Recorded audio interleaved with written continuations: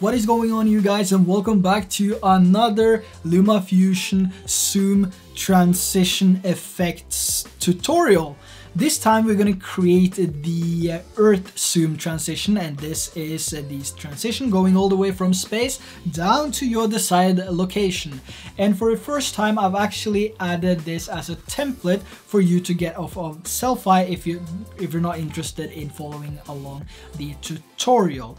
That template is a little bit more advanced than what we're going to create in this tutorial, and the template which is on Selfie looks like this.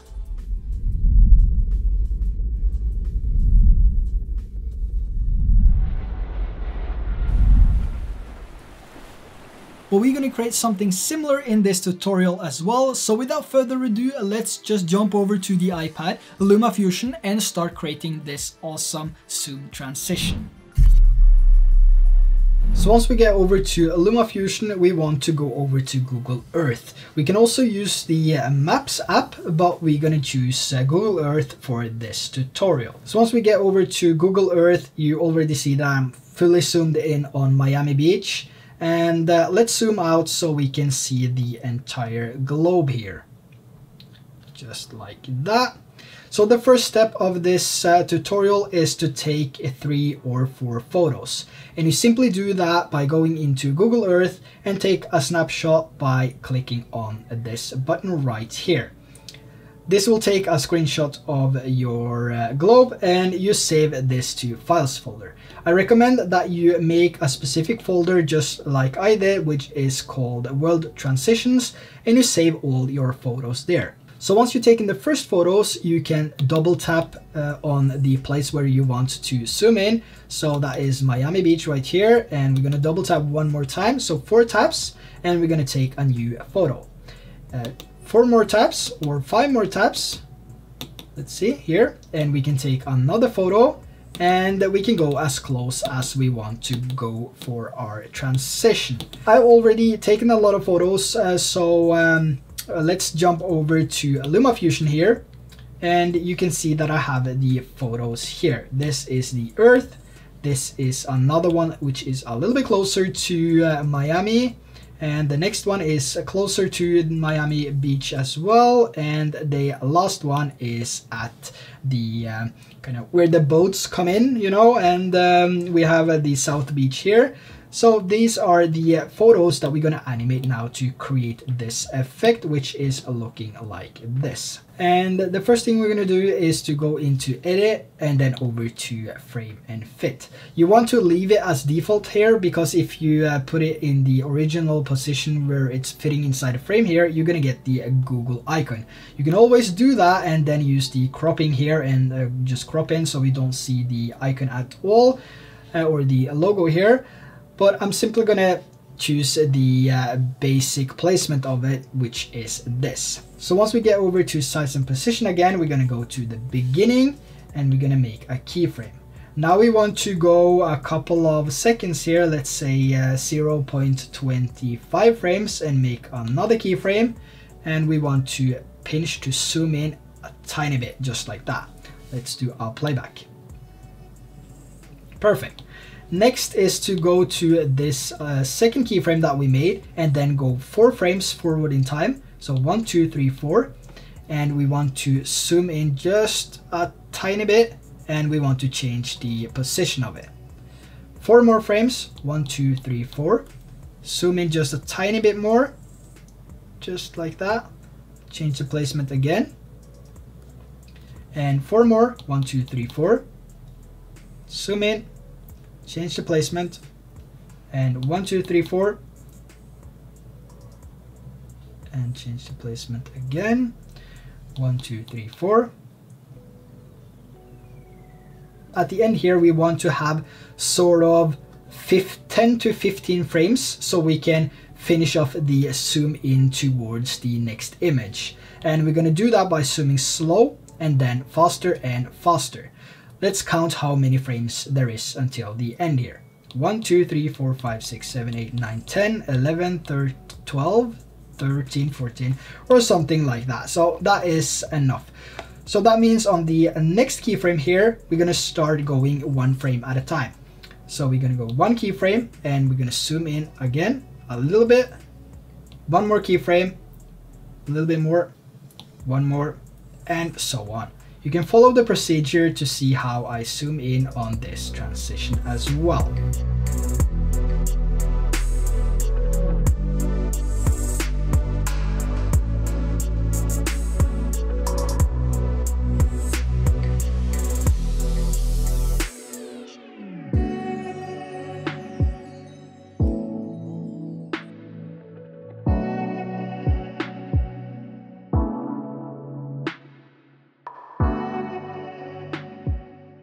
The next thing we want to do is to make sure that Miami is centered within the frame here. So we simply do that by go to the last keyframe and then adjust the position of the image, just like that. Then we go to the frame before and we do the exact same thing. And the next one and the one before that. And you do this with every single keyframe you feel that there is necessary to do this. By doing this, you will also create some shake to the zoom as well if you want to have that. And this has been shown in my target zoom transition as well, which I already have made a video of, and I'll make sure to link that in the description below as well. So now that we've finished with the first one, let's do a playback on this and see how it looks. Perfect. Now we could copy this effect here and place it on the next one, but the reason why we don't want to do that is because at the beginning this is going really slow, and we kind of want to start this next one here as we end this one. So this is going from slow to fast, and on the next one we want to do the opposite, which is fast to slow. So we're going to go on and create the animation on this as well. And once we're finished with the animation on this, we can simply take that animation and we can copy over to the next one. And since this is our last photo here, we're only going to make a simple zoom in transition at the beginning of this clip. So now let's go over to the second image and over to frame and fit, go to the beginning, make a keyframe, and then we're going to leave the first keyframe as it is now. And we're going to go one keyframe forward in time, and we're going to start with one sort of hard zoom. So we're going to scale this up, and a good tip is to scale this up until the blue lines here, which you see on the left side, is just getting underneath the frame of the iPad here, just like that. Perfect. Now we're going to go one frame forward in time. We're going to zoom in a little bit more. One more,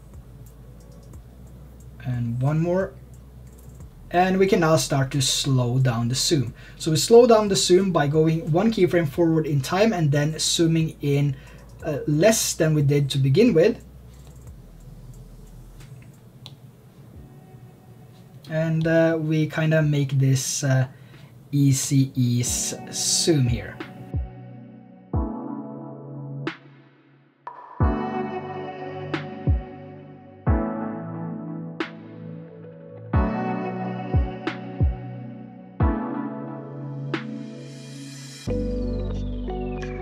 Perfect. So now that we've done that, we can go out to the timeline and we can take a look and we can see how it looks. Let's do a playback. Perfect. So now what we can do is to go into edit on the photo right here one more time, and we can go over to the last keyframe here, and again we're going to go 4 frames forward in time. So 1, 2, 3, 4, and now we're going to adjust the position of this image. 1, 2, 3, 4. And we're going to adjust again. 1, 2, 3, 4, and again. 1, 2, 3, 4, and so on. You can also follow the procedure to see how I adjust the image.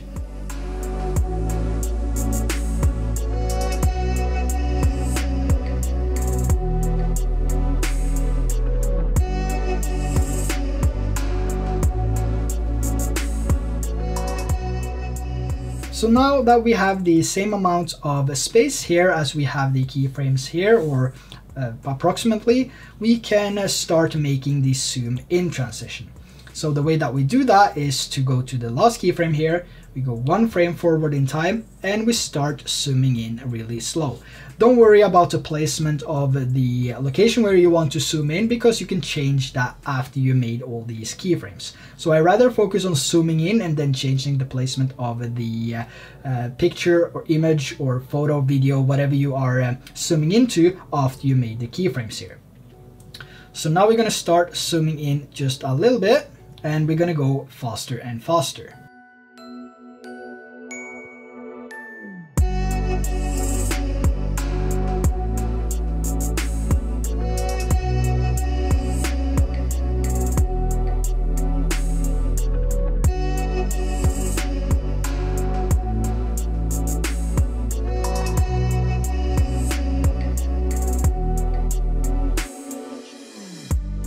So now you can also see that the Miami coastline here is sort of misplaced. So again, we're going to go to the last keyframe here, and we're just going to adjust the position of the photo.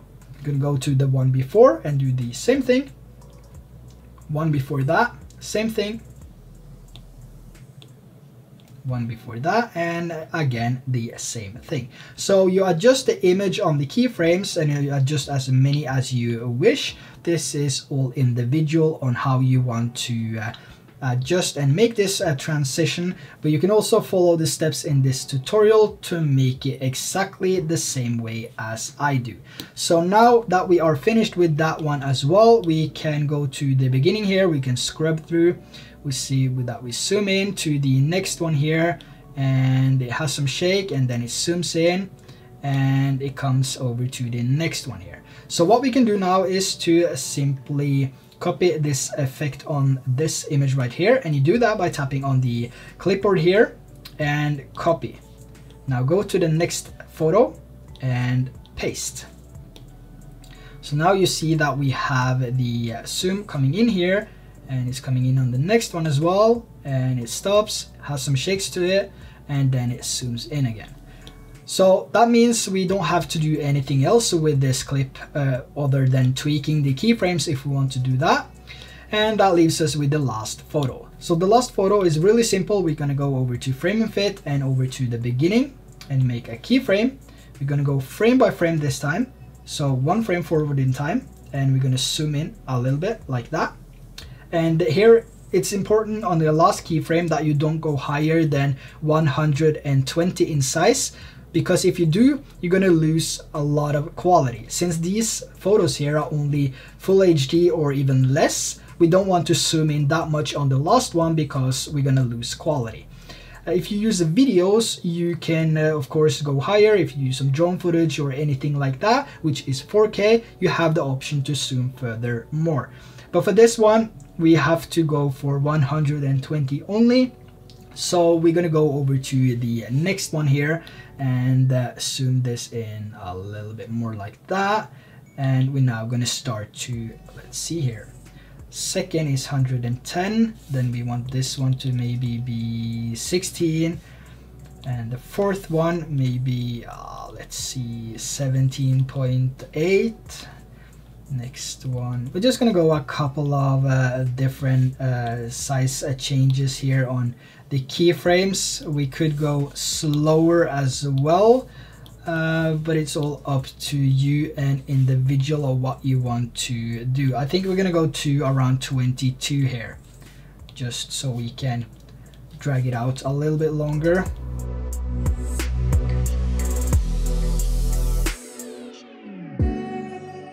And 22.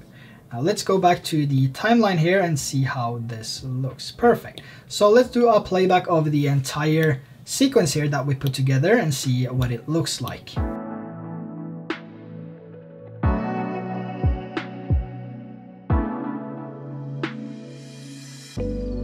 Perfect. So the only thing that's left now is to add some short zooms in between these clips. And we can do that by going over to color and effects, water droplet, and then down to the short zoom. And we can go to the end, make a keyframe, and we can go to the beginning here of where the zoom in starts. So it starts around here, and we can change the amount to 0. Make sure that on the last keyframe you want to have this blue dot here on the spot where you are zooming in, and you want to have that on the first one as well. A good tip for your transition to look better. So now we have the short zoom applied to this.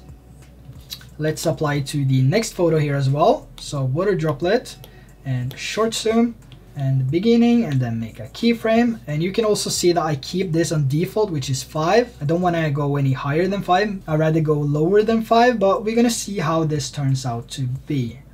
So we're gonna place this here on Miami Beach, go forward in time until the zoom in stops, and a little bit back here like that, and then take this down to 0. And we're gonna go to the end of the clip here, and we're gonna make a keyframe right here, and then go to the end and change the amount to 4.26. And now we have a short zoom added to the second one as well. So now let's scrub through here so you can see how this easily improved the zoom.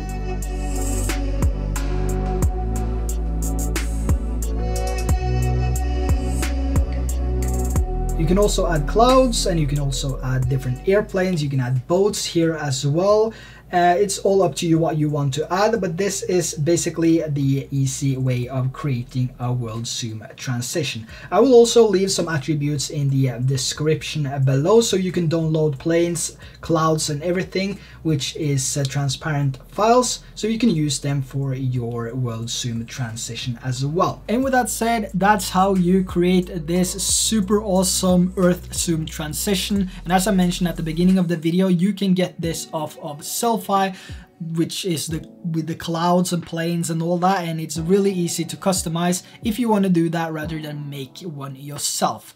It is really easy to make, but if you want to speed up your kind of travel videos, I already made a template for you. And with that said, that's the end of the video as well. Let me know what you think of this transition in the comment section below, and as well, subscribe if you're new to this channel to not miss any videos like this in the future, and I'll see you guys in the next video.